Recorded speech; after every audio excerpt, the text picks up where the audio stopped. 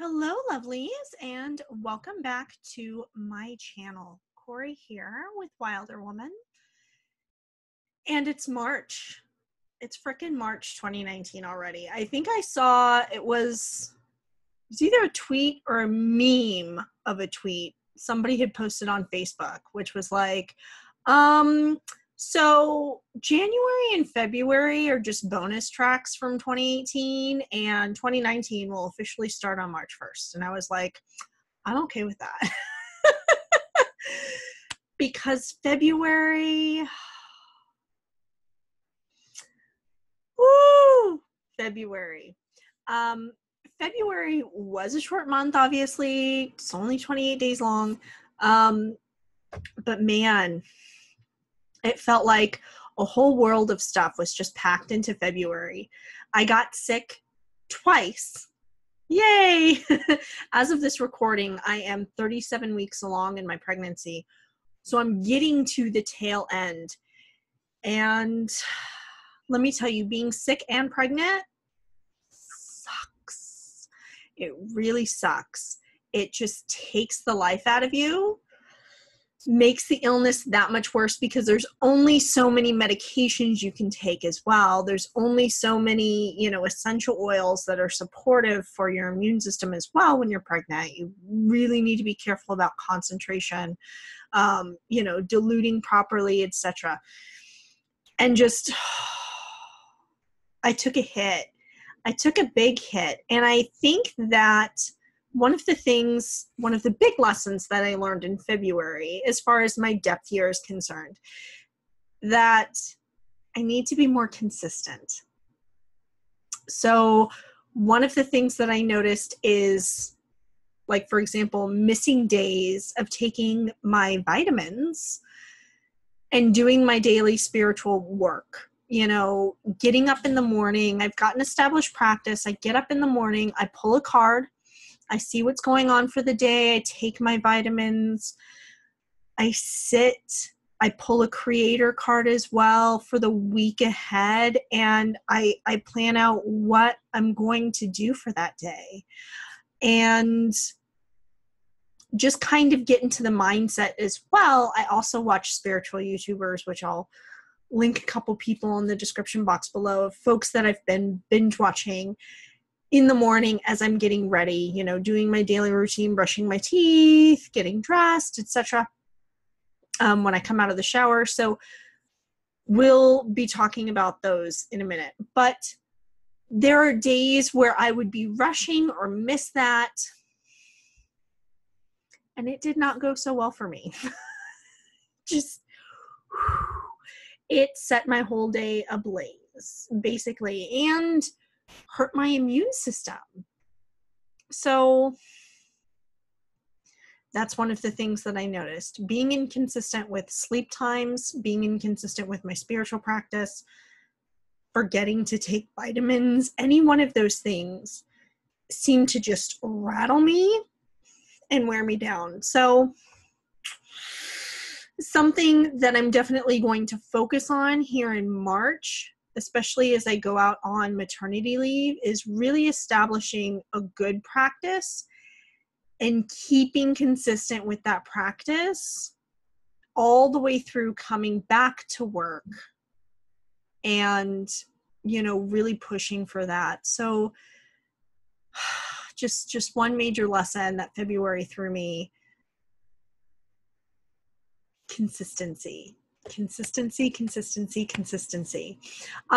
of the things that I was consistent with and did dive deep with, that I've been working with a singular deck through the month, at least in my personal work. And so for February, I used the Numinous Tarot, which is, you guys, this deck is just gorgeous and glorious. And I really, really, really loved working with this during February. I kind of feel like I just really didn't have enough time with it. It's such an amazing deck. It's so diverse. And I love the way that the suits are laid out with, instead of pentacles, we have tomes. Instead of wands, we have candles. The swords are bells. And the chalices are actually vials. So we have 2 of bells here instead of 2 of swords. Also, the court cards are gender neutral titles. So we have the dreamers are the pages, the explorers are the knights, the creators are the queens, and then we have, I think it's the mystics are the kings. So, you know, instead of the priestess, we have the diviner. So we have, you know, gender neutral titles for everything. This is an amazing all-inclusive deck. Mystic of Candles. This is actually, the equivalent would be the King of Wands. And just really, really, really great deck. Look at that strength card. Got this giant bear here instead of a lion. I just, the creativity that Noelle put into this deck is nothing short. I mean, they did a great job. They really did. Get that Wheel of Fortune. Ugh. So, loved this. Loved working with it. Loved everything about it. And I'm probably going to keep working with it again and again throughout the year. This deck is just so juicy and so magical. I can't get away with it, and get away from it. And it's got, look at this death card, you guys. And you know how I feel about the death card. Like, if you fuck up the death card, I don't like the deck. So look at that. Look at how glorious that death card is. That transformation. It's beautiful. It is. This whole deck,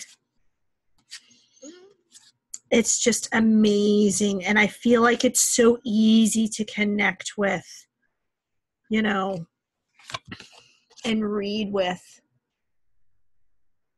The shapes, the colors, everything about it. It's just, you know, and we've got this extra major arcana here with the numinous, just kind of the expanse, the creation, if you will. I love it. And one of the absolute favorite lovers cards I have ever seen in a deck. Look at that. The connection, the pathways, the choices. It's just everything. It's everything. So really, really loved spending February with this deck. It was probably my favorite thing for the month of February, was diving into this. And I still want to dive more into it. But I have other plans for March. So I'm going to set it aside. I'm probably going to keep it on my reading space here and continue to read, you know, for clients with this deck throughout March, because it's so fun and beautiful, and just, it's like instead of the devil, we have the shadow. Oh, there's something about this deck that is just unlike any other deck I have ever come across in its symbolism, in its diversity, in its representation. And I can't get enough of it. I just can't. I'm like addicted to this deck. So loved having that as my companion through February. And really, I've been focused mostly on kind of trying to get back to my roots. There's been a lot of transformation in general in February for me, in realizing what works for me and what doesn't, in my job, in my relationship, in my business, in a lot of things. Really a lot of things. So I've been trying to get back into writing more. I've been trying to really find some balance. I had an amazing 6-month forecast reading with Kellyanne Maddox at the beginning of the month. And she really nailed like February for me. And I'm certain she's nailed all of the, next 5 months as well. But February in particular being about balance and struggling to find that balance. If I had one takeaway card from February, it would be temperance. Because trying to strike a balance between being mom, being the workaholic person that I am, investing in my business, being there for the groups that I'm a part of, as well as trying to take care of myself physically as a pregnant woman. This was a struggle. It was a huge struggle for me this month. I'm a Virgo. I dive into everything feet first. How can I help? How can I be of service? How can I do this? And stretching myself too thin is common. And it's something that in 34 years, I just consistently still do. It's the only thing that I probably do consistently, is take on too much. And then my body shuts down and is like, whoa, you need to stop. Hence the illness twice in 1 month.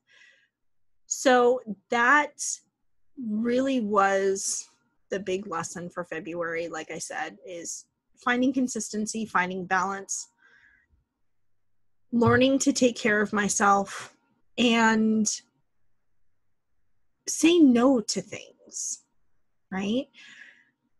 So some things have kind of come to a head here in March, as February rolled to a close.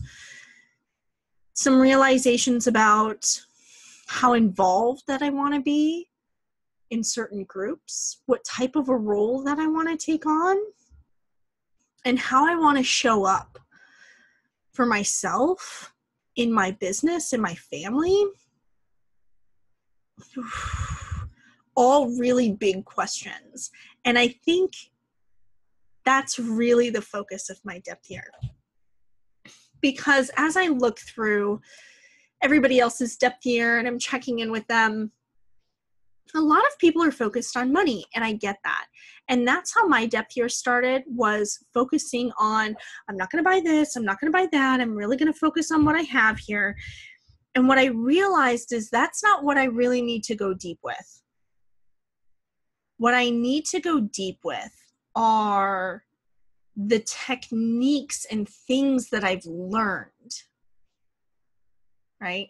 And putting that methodology back into practice. So not necessarily avoiding acquiring new tools or avoiding, spending money or avoiding really diving into something new, but more so remembering what I have and where I've been and the journey I've taken to get here, and sharing that and expanding upon that, exploring more. I've been going through old journals, old grimoires, and looking at classes that I took back in 2008, 2012, like really old stuff, and revisiting it and looking at it and going, yeah, I remember that technique. When was the last time that I did that? you know, when was the last time that I tried this or did this, or, you know, took this, you know, a shamanic journey in this way, or did this, you know, energetic body meditation, or, you know, did this type of dream work. And really remembering what it felt like to really explore those techniques, what it felt like to sit in the class as I was writing these notes, learn the technique, put it into practice. And so now what I want to do is start kind of, you know, organizing those notes and go back and spend, you know, a couple weeks at a time with each of them, seeing what still works for me and what doesn't. And, you know, the stuff that does work for me, reincorporating that into my practice, revising the notes, expanding upon them, exploring that topic a little bit more. So that's kind of where I'm at right now. And that's what I'm diving into March with. So I'm looking through like original cord cutting notes. And I'm, you know, creating a workshop for how I do cord cutting today in, you know, my Facebook group, Wilder Woman Facebook group. But I'm revisiting old notes and books, you know, protection books that have cord cutting referenced. I'm revisiting those and checking them out and just remembering what it was like to sit in that class way back when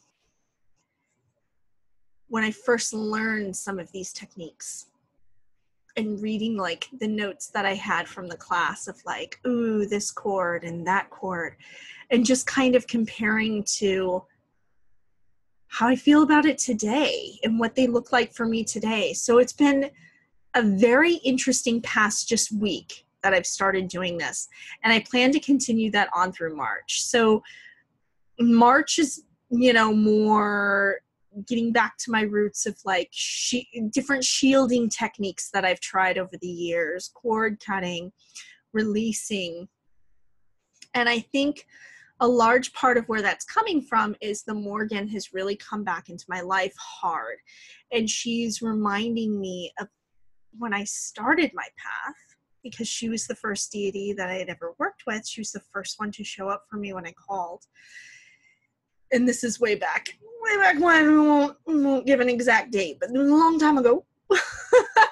And she comes back into my life periodically, cyclically.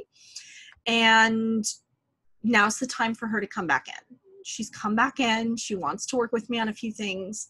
And this type of work is the type of work that we do together. So it makes perfect sense that this would be the type of work that I would start with her having like come back into my life to be like, hello, we got some stuff to work on.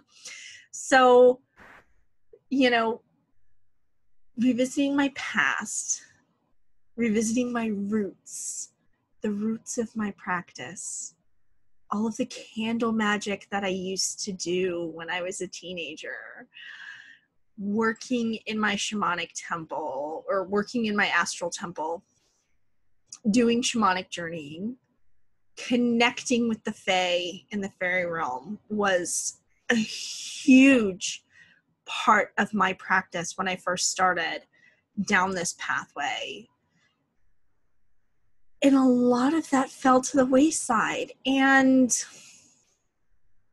starting to realize that and realize how much I missed it because I got distracted by going, you know, with this technique or that technique or, you know, exploring this, you know, has been eye-opening. So with that said, March, I ended up buying 2 new decks. Okay. And these were decks that have been on my wish list for a really long time. And the reason why is because one of those decks is my focus deck for March. In fact, it's sitting on my working altar right now, so I can't show you the deck fully, but they're both Dame Darcy decks, obviously, the Queen Alice Tarot. And so I bought this one and her Mermaid Tarot, which has been on my wish list, God, for probably like 4 years now. Long time. And just never bought it. Why didn't I buy it? I don't know. I don't really have a reason for not buying it. But I wanted to get the Queen Alice, and I figured I will cross the Mermaid Tarot off my list at the same time. Now, the reason why I wanted to buy the Queen Alice, aside from the fact that I really love this artwork, like stunning, stunning artwork. My goodness.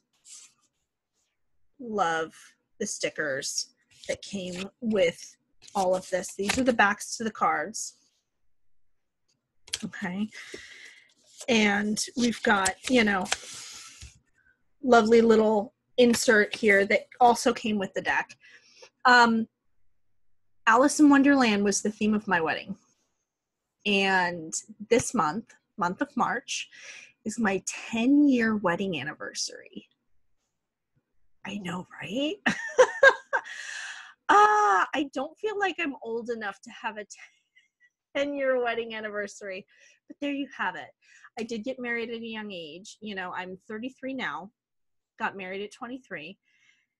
And Alice in Wonderland was a huge part of my childhood. That movie was a huge part of my childhood. And so I'm also revisiting books, you know, the actual stories, okay, by Lewis Carroll. This one is just kind of a modern cover, but it's actually Alice's Adventures in Wonderland.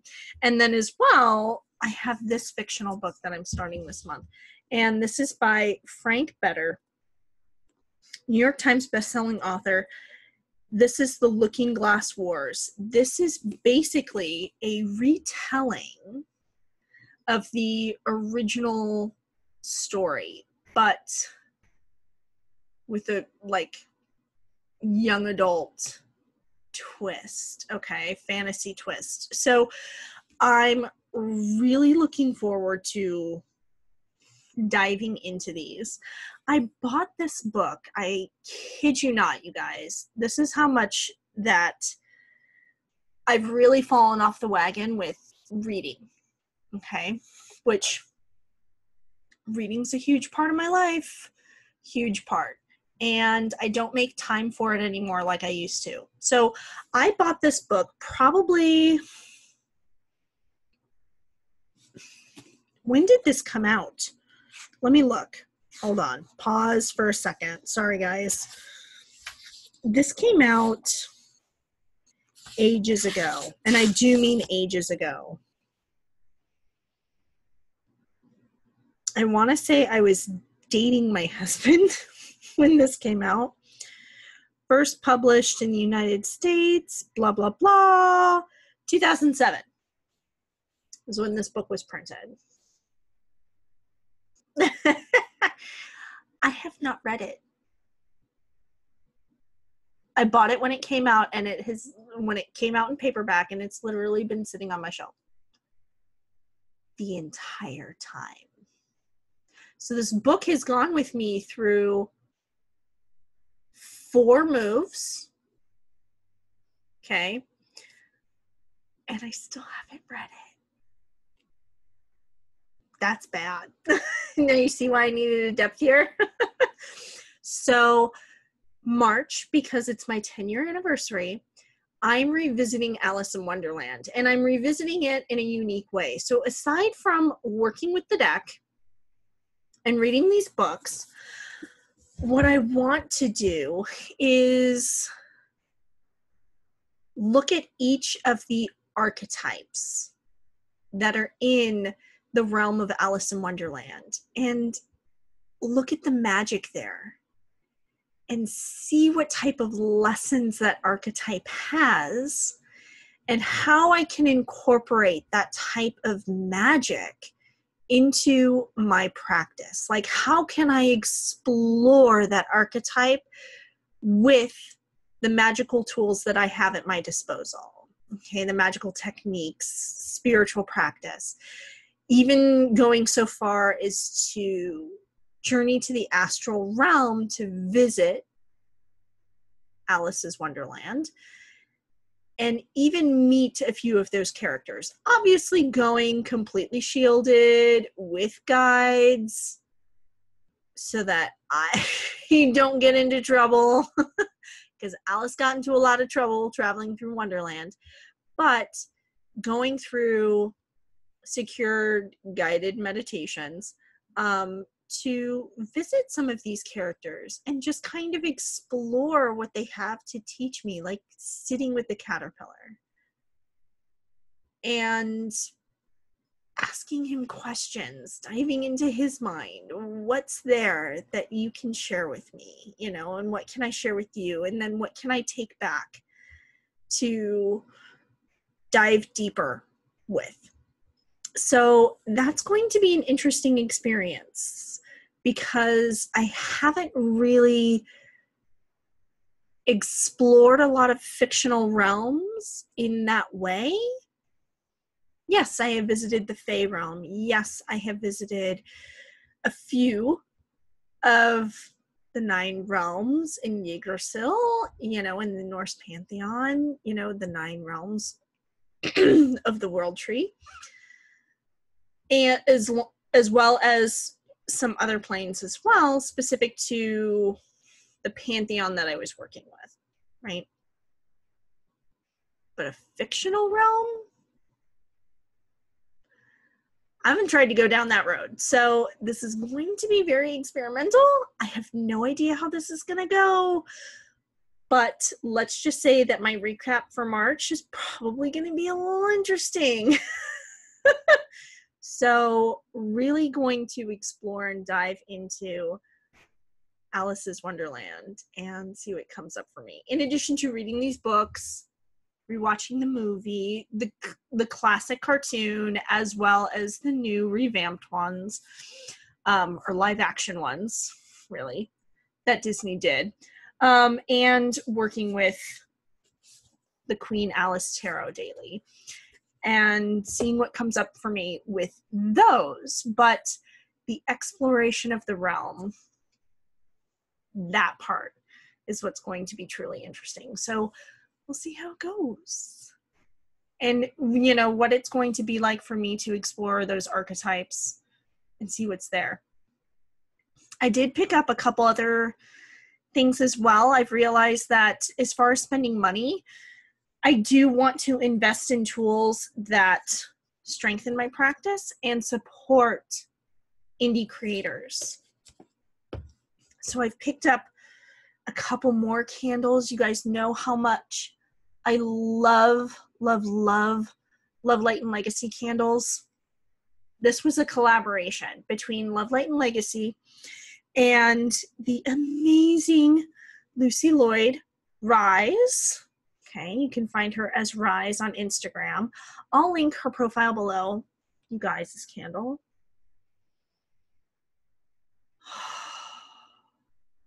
This candle is just freaking amazing. And you can see there's Rainbow Moonstone at the top. Cannot wait to burn this guy. This is a 20+ hour burn time. It's Reiki infused. Okay, so Lucy poured Reiki into each one of these candles before shipping. And I think they might be sold out. But you can book sessions with Lucy. She offers Akashic record readings, which those are amazing. So definitely check her out as well. I'll try and see if Celine has a website or something. I know that I'm the first person to get one of these from her, but she crocheted. Look at this. This took like over 5 hours to make. It's white and red. Okay. Or more like this. Yeah, it's white. in red. And it's really to represent Freyr and Persephone, who are my patron and matron deities. And this is an altar cloth. So this hasn't gone on my altar yet. This is a 12 by 12 square. And it's just, you guys, this just feels amazing. And I love it. So I'm going to be cleansing this one off and dedicating it and putting it on my working altar. As I transition everything over to get ready for Ostara. So, oh, gorgeous. And we'll probably have this as my working candle through March as well. Not quite sure yet. I might have to save it. I might have to save it and use another candle. Instead, I don't know where it went. It may already be over by my altar. But I have the Take Your Moment candle for March. Is it March? Or am I looking at the February candle? I have a Take Your Moment candle. I don't think March is shipped yet because it's only like the 3rd. The Take Your Moment candle, which I think I've told you guys about, which is a candle subscription from Love, Light, and Legacy. This was the January candle that I'm still burning.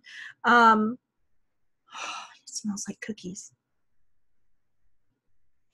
Oh, so one of these might end up just being my working candle for March. I don't know. Right now, this one is still in my office because I have used it it's replaced my Sacred Space candle in my office for when I do client readings. So I had to trade that out, and I still had this one. I didn't want to burn it because it smells so yummy, but these take forever to burn. So they're kind of perfect for being magical working candles. And I'm just going to sit here apparently and huff candles in front of you guys. Go get these candles. You will love them too, I promise. So that will probably be my working candle, and then I'll save the Rise one for something really special. I don't know. I have to think about that. And then as well, the last thing that I got, and again, I'll try and link to everybody if I can find their profiles and things. You guys, these little magical poppets. They're amazing. This is a custom guy, and then this one's for creativity. He was pre-made. So these are little runic poppets that are now mine and haven't been dedicated yet, but they will. And since, creativity is my word of the year, and look at that guy's hair, I had to get him. So these guys are freaking amazing. I want to say they were $18 each.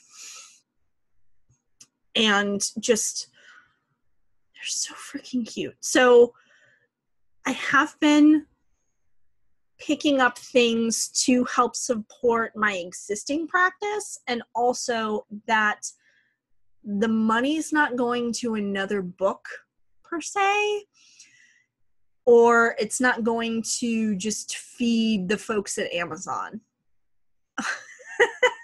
If that makes sense. It's not going to another set of plain candles from IKEA. This is actually going towards tools for my practice. Things that I already use, already working with altar cloths, candles, poppets, things like that.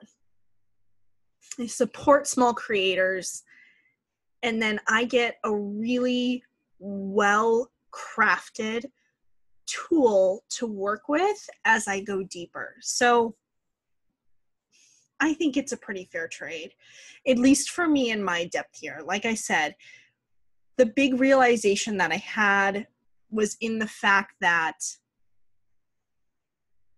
for me, it's not about decluttering necessarily, although I've done a fair bit of that and I still have a ways to go.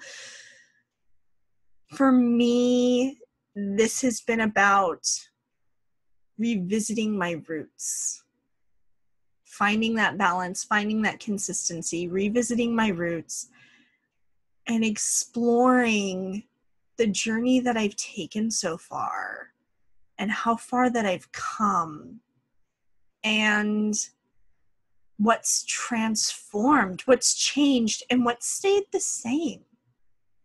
You know, what has stayed the way it was since I first learned it, and is it time to experiment with that? Is it time to change it up? Is it time to explore other avenues for that technique or that method, whatever the topic might be? So I'm really excited. I have a renewed sense of excitement for March. I think it's going to be brilliant.